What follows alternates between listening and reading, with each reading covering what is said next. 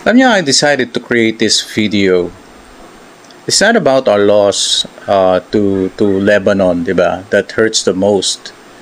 Yeah, it's painful. Natalo tayo dun sa game na inakala natin pwede nating ipanalo na talaga naman pwede nating ipinalo, diba? Since we have a Jordan Clarkson, an NBA Sixth Man of the Year awardee in our lineup with Kai Soto and the rest of the team, that we feel like we have a better chance this time around of beating an Asian powerhouse team in Lebanon. It's not about that painful loss. Inulit ko, masakit yung talo natin sa Lebanon na yon. Pero what hurts me the most and what bothers me the most is this taunting that this guy did. Yung MVP ng Lebanon, diba pangalan nito?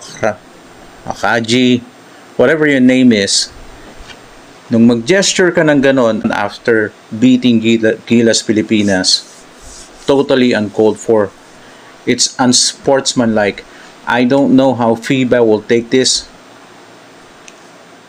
Alam ko may strict rules ang FIBA against taunting, pero itong ginawa nitong player na ito, it's really something that they have to really review. Hindi ito pagiging iyakin kung bakit tayo nagre-reklamo, no? But this is really something that is bothersome. It's totally unsportsmanlike. In amateur basketball, in amateur sports and professional sports, there's a big difference. In professional sports, you are representing a brand, diba? A professional brand, your team. It's a professional sport. Like yung ginawa ni Steph Curry is representing his team in the NBA. If it's FIBA basketball, you are representing a country. So you have to be very sensitive. Diba? Maggaganon ka, sino tinutokso mo? You're taunting the country itself. Painful yung loss, tapos papatungan mo pa ng ganon.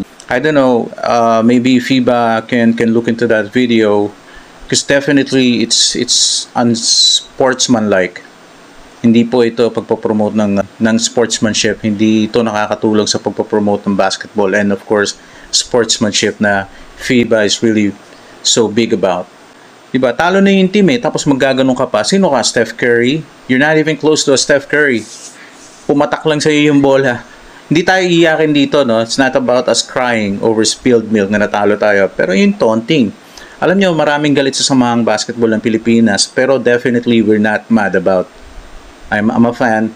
Tayo mga galit sa samahang basketball ng Pilipinas, not the personality pero yung tinatakbo kasi ng preparation ng team ng Gilas Pilipinas over the past few months. The fans are not happy about it, but that's something and reserved for another topic. Now what we're talking about here is this taunting by this Lebanese player, this MVP, FIBA Asia MVP na player na sumobra na yung kahambugan. I've never seen Haddadi do that. I've never seen Bamrani or Kamrani do that. Even the Japanese players, Watanabe, diba? I've never seen, if they win, they win. They celebrate amongst themselves. Pero yung taunting, nobody does that. Jason Castro was voted Asia's best point guard twice, pero he never did that. The ever humble Jason Castro. Diba? May mga Chinese players tayo na magagaling. Sila Zuki, diba? Yao Ming, but you're never gonna see them do that on their opponents, especially when you beat them. Sobra naman yan. So I don't know how FIBA will take that taunting incident. That's something definitely that FIBA has to look into. So bothered lang ako ng ginawa ng Lebanese player na to. You're not even close to El Khatib, who's very much respected, a legend in Lebanon basketball. He's a Lebanese player. He's respected all throughout the world.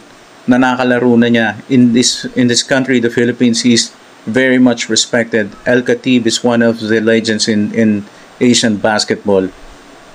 Pero I never remember El Khatib do something like that. That's stupid. Pasensya na sorry for my word, but I'm not going to take this sitting down. I have to create this video. Kayo, mga nakapanood, it's not about us losing di ba? Hindi tayo iiyakin. Pero yung taunting niya, it has no place in FIBA basketball. You have to respect your opponent. You have to respect the other team all the time. Di ba? If we won that game, I don't think any of our players would do that. Di ba? Especially guest team. So yun lang yung napon ako. You just don't do that in FIBA basketball. Sa professional, sa mga ligang labas, pwede mong gawin yan. You're not representing your people, your country. Pero yun, ang binastos mo, hindi lang yung Gilas Pilipinas, it's the whole country. I don't know if you feel the same. Mag-comment lang po kayo.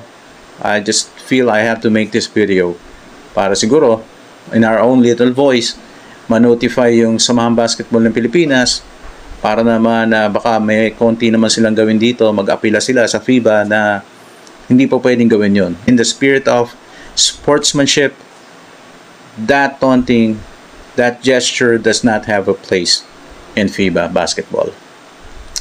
Again, if you like the video, please click subscribe and hit the notification bell. My name again is June Liwanag. Thank you for watching The Sports Couch.